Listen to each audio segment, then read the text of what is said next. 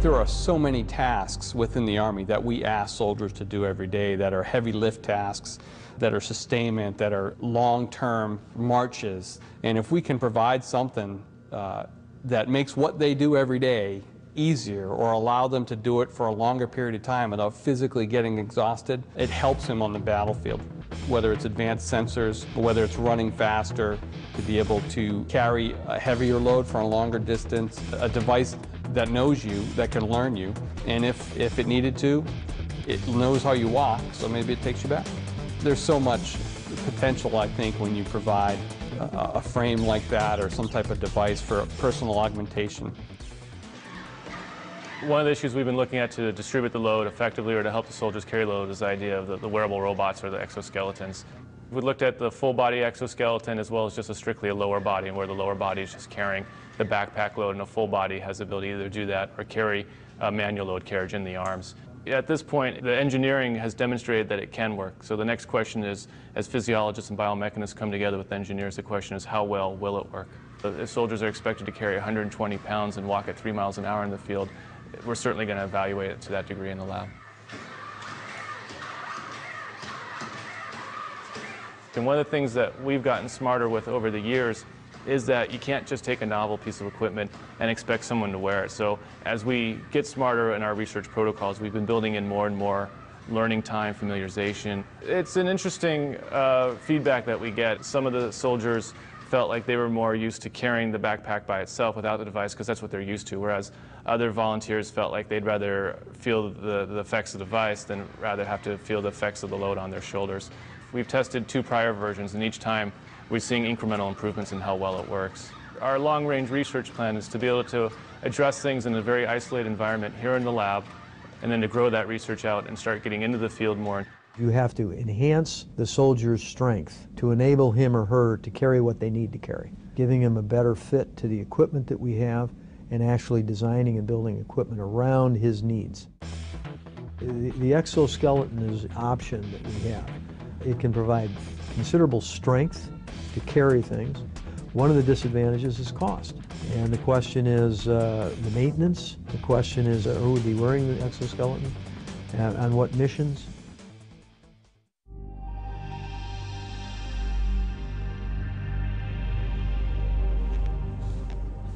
While soldiers need strength and endurance on the battlefield, there are times when they also need stealth. Camouflaged uniforms can help soldiers move undetected when the mission calls for it. In the future, a revolutionary new technology might even make the soldier invisible. If I were to make myself invisible to you, what I would do is I'd get a cloak. And the cloak would consist of a cylinder that I would put around me. What would happen is the light coming from the wall back there would hit the back of the cloak, come around, and then go right to you. So you would see basically right through me. With metamaterials and the new kinds of materials that we are developing, we are able to control light as never before. It's like a whole new ball game.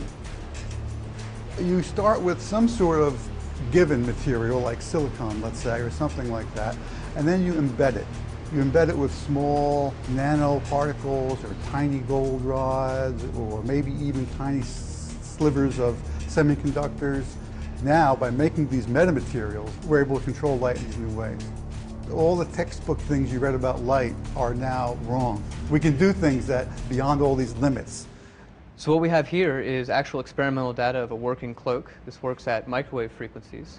This region here is what you're cloaking? So this region inside is the cloak, what would be cloaked, and this out here is the cloaking material. This is a truly invisible device. It's not just transparent like a piece of glass, where you can see that there's a piece of glass there because it distorts the scene behind it. This actually perfectly reconstructs everything. The Duke group did a very important experiment when they verified these ideas using microwaves, long waves.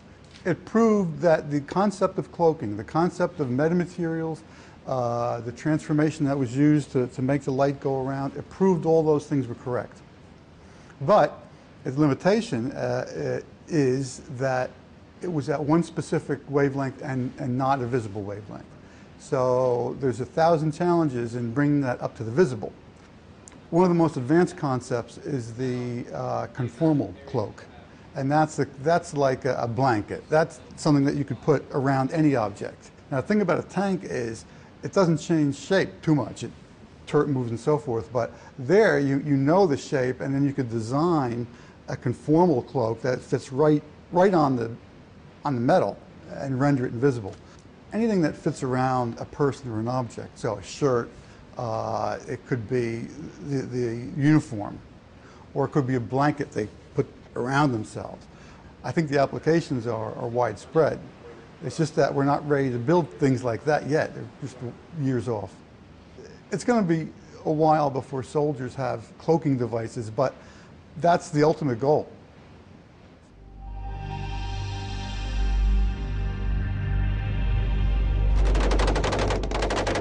Imagine if we took, all the small arms projectiles that the Army uses now, and we hand one small arm projectile to the soldier, okay, with one weapon system. Just imagine what that would do for the Army if we could do that. And imagine a projectile 10 to 20 times more powerful than anything used by today's soldier. To get that bigger bang, Army researchers are trying to develop a new kind of explosive, using what they call disruptive energetic materials. Currently, we're exploring materials that you normally would not consider to be explosives, such as nitrogen or hydrogen or carbon monoxide. These are materials that we're planning on putting in the Army capabilities within 15 to 20 years, so far-term research. They're testing the use of lasers as a possible way to trigger the awesome explosive potential of these exotic materials. We're also working on materials that have what we call dial yield performance. That is, the soldier himself could decide what type of performance level he wants out on the field, where you could have one explosive doing the job that we have several explosives doing right now. The soldier would be able to control that effect in the future. You could potentially use that round against an armored vehicle to destroy it. Take it to the far extreme, we could also have non-lethal capability into that round by just understanding and controlling those materials. This is a whole new class of materials that if we do it correctly, it's a game changer. So one of our other challenges is being able to hit the target every time. That's our future vision. Every time the soldier pulls the trigger, he hits the target. So our focus is developing the technologies that will allow those precision-guided munitions to be produced at a very affordable cost. For the shoulder launch systems, we're looking at literally shrinking the capability that you would get out of a tank or an artillery round today into something that a soldier could launch from his shoulder. Another huge challenge for us is engaging targets in urban environments between buildings. So a system like this would allow him to shape that trajectory to fly up and over and actually come back into the reverse side and then tailor the effect, the warhead effect itself.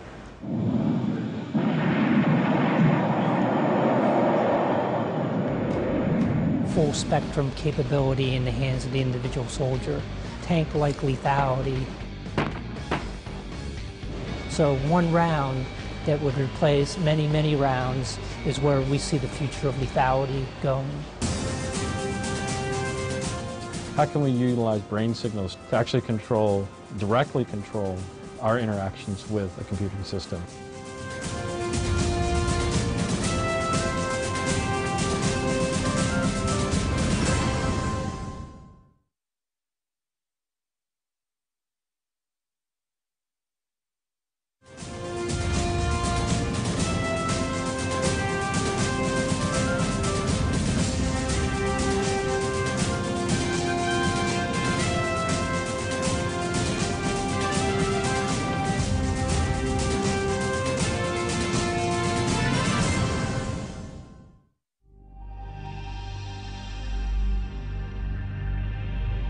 Soldiers of the future will also be more connected, sharing vital information with their unit and other sources, using powerful electronic tools to get the right data at the right time.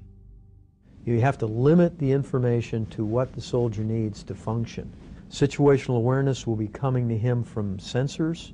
He has to have his own sensors. Just getting into a good position, over. We've got to make sure not only soldiers can talk to each other by voice comms and by messaging. On top of that, you've got to communicate with all the different sensors on the battlefield. This includes everything from the unmanned aerial vehicle to unmanned ground vehicle, so something you might kick out into a building before you enter. If you're carrying something like the any kind of ground soldier system, hopefully we can get that down to a smartphone. Like when you want soldiers A and B to go to place C, like, you know, just go up to them and grab them and shove them over there. Well, that's the team leader's technique, right? When a platoon leader wants somebody to go somewhere, he can drive what's called a chem light on the screen.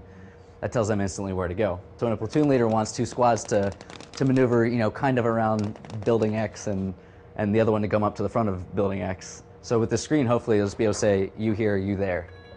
You give him the information that he needs in terms of where he has to go, who is with him, how, you know, what you should look out for on this road, what's the experience. You would be able to sense infrared, sense invisible, have a receiver for your radar. You could put the optic, slide the optic off of your helmet, and the optic would tell you there is an unknown at 800 meters to your front, moving from left to right. So he could see the target, he could gain instant advantage in terms of situational awareness. He's got all the information he needs in a very compact form, either on his wrist, on an optic that comes across his face. Those are the kinds of things that would make his job much easier. For the most part, our target audience, it really is the individual soldier. That typically is, again, looking at developing the beginning stages of technology that is, for the most part, going to be used by the soldier on the ground. You can have applications that enable you to plan new routes in a more efficient manner. Ways in which you can display information coming from a forward operating base in a more efficient fashion. Or custom tailoring displays and custom tailoring technologies to the individual roles within a squad. So instead of everybody getting everything, then you have the right information in the hands of the right people at the right time. And all of that kind of builds together to make the soldier more efficient. As a result, we're looking at the brain and the body in the context of the mission. So we are really concerned with the soldier and their environment. And researchers are exploring the use of sensors to tap a soldier's brain power as a way to monitor and even improve their performance. These systems, by their nature, have to be located on the head, which means they have to be located under a helmet. When a soldier is subject to a blast or is subject to a ballistic event, a bullet that hits them in the head, well, those pieces of metal that would be inside of a helmet then become secondary projectiles. So any type of design that is dependent upon metallic sensors probably not going to be able to be deployed in helmet, in battlefield types of situations. So some of the things that we've been working on are foam-based sensors, so sensors that use conductive fabrics and conductive foams that can actually be part of the protective element of the system, and then they could actually be integrated with the foam padding of the helmet.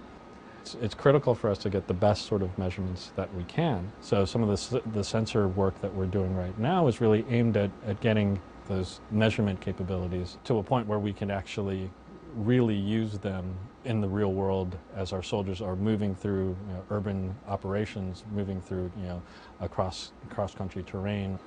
And sometimes we can pull off signals from the brain that are that signify when when a person has, for example, identified a target and may not even be conscious that they have. The future soldier might even have the ability to control a computer device through a direct link to the brain, hands-free. One of the more straightforward applications that we can think of is how can we utilize brain signals to actually directly control our interactions with a computing system. The approach of brain-computer interaction technologies is to design systems that function naturally with the way in which soldiers' brains function, to effectively perceive and process information. When you actually do these types of brain-computer interaction interfaces, trying to take away the burden of manual interaction with the computer system, well, it's actually quite effortful. So some of the things that we can do in the laboratory, obviously,